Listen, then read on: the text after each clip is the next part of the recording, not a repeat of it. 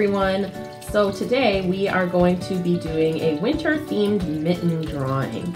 Now, some of the supplies that you're going to need before we get started are going to be a piece of paper, a pencil, either crayons, markers, or colored pencils. If you don't have maybe markers or colored pencils, crayon will work just fine. Just substitute whatever I'm doing in markers today with your crayons. If you want to use paint, if you have paint at home, you can take that out and use it. However, if you have markers at home and you want to use those, this would be probably preferred, okay? Also with this activity, you're going to want a cup of water and a paintbrush if you're doing the marker technique. If you just have crayons or if you just have colored pencils, that's fine. You won't need the cup of water. So let's get started. Alright, so to get started on my winter themed mitten drawing, I'm going to start out by using my pencil. You want to use pencil because if you make any mistakes, you're going to want to erase. So what I'm going to do is, since I don't have a mitten drawing out already on my paper, I'm going to just take my hand and I'm going to place it in the middle of the image. Now, I'm going to take my pencil and I am going to trace around my hand. So I'm going to start from one side of my hand and I'm going to make a straight line going up my hand on the side where my pinky is. And then I'm going to take the line and I'm going to curve it over my hand. And then make another straight line coming down until I reach my thumb. So I'm not going to go all the way to the inner corner of my thumb. I'm going to stop right around here to give some space in between that outline and my hand. I'm going to continue to outline around my thumb. And then when I am done, I'm going to remove my hand. So now we already start to see that mitten shape being created on our papers.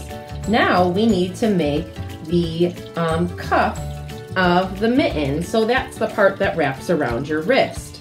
So what I am going to do is I'm going to erase part of my line because I want these two lines directly across from one another. I'm going to draw a slightly curved horizontal line and I'm going to attach that line to the other side of my mitten. Then I'm going to make two vertical lines directly across from one another where the thumb of the mitten starts and the other side where my pinky would be starts over here. So I have these two lines and they're about the same size. Now what I want to do is make another slightly curved horizontal line attaching to the other side of my mitten. And now I am just going to add a couple of vertical lines to the band that goes around the bottom of your mitten around your wrist. So this is what your mitten drawing should look like once you are all done following that step by step. If you want to go back and go through and pause at certain spots where you may have missed or maybe fallen behind, that's okay. Go ahead and do so. Now that your mitten is all drawn, we have to add some decorations to our mitten because we don't want just a boring, plain old mitten. We are going to add some of the lines that we talked about last class. So if you remember your line names, they are horizontal, vertical, wavy, bumpy, zigzag. We also learned about loopy lines, spiraling lines, and some of you guys mentioned dotted lines and thick and thin lines. So there are a lot of different lines that we can add to our mittens. So I'm going to start at the top and I'm going to make my line go from one side of my mitten to the other, similar to the drawing activity that we did last class. So I'm going to start off with a zigzag line. So remember, your zigzag lines are pointed. They point up and they point down. And I'm just going to make my zigzag lines across my mitten. So once you're done with one line, you can start to add some more. And these lines will create what's called a pattern on your mitten. So I'm going to do a couple of zigzag lines for my mitten.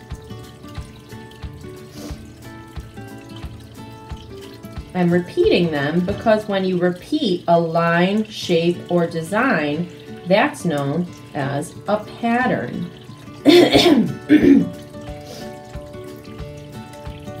I'm going to make spiral lines next. I like the way that spiral lines look, so I thought that that would be kind of a cool line to add on to my mitten. I'm going to make a bumpy line.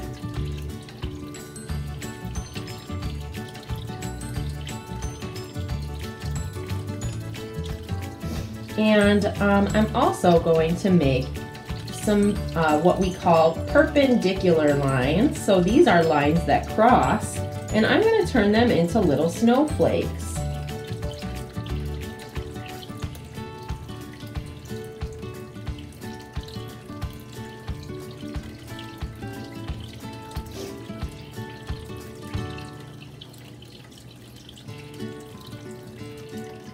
So I have several different types of lines on my mitten. However, if you want to add something different, like maybe some hearts or different shapes, you can go ahead and do that too. However, I want to see at least 3 different kinds of lines on your mitten. I'm going to continue to fill in my mitten and finish my drawing.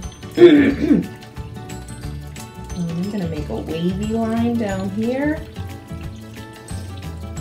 And then maybe I'll make some more of those like snowflake shapes up here.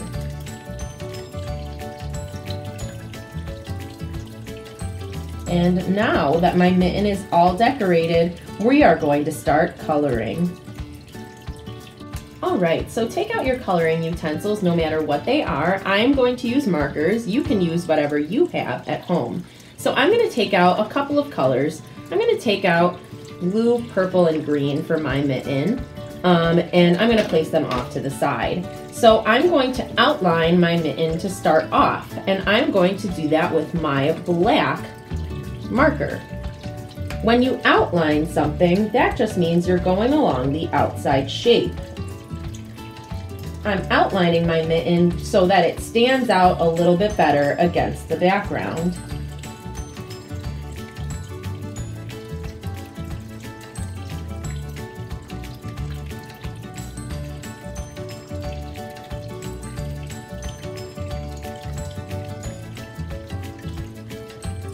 Okay, so now I'm going to take my other colors and I'm going to use those other colors to fill in the patterns and lines on my paper. So I'm going to start out with the blue, and I'm just going to outline my snowflake shapes with my blue.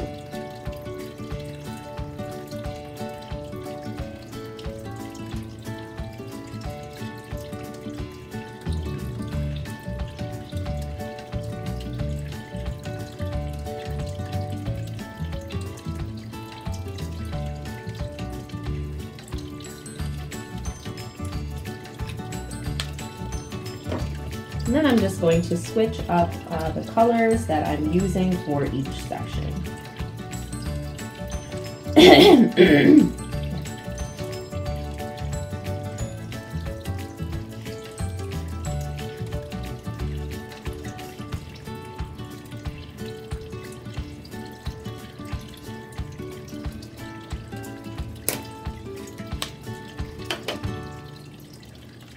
Actually, I don't think I'm going to use green for this. I think I'm just going to stick with purple and blue. Now you can use as many colors as you want. I kind of decided halfway through that I don't really want to use green. I'm just going to stick with purple and blue for this. But you can use as many or as little color as you want. Alright, now that I've outlined all of my lines with some nice bold colors, I'm going to show you the next step.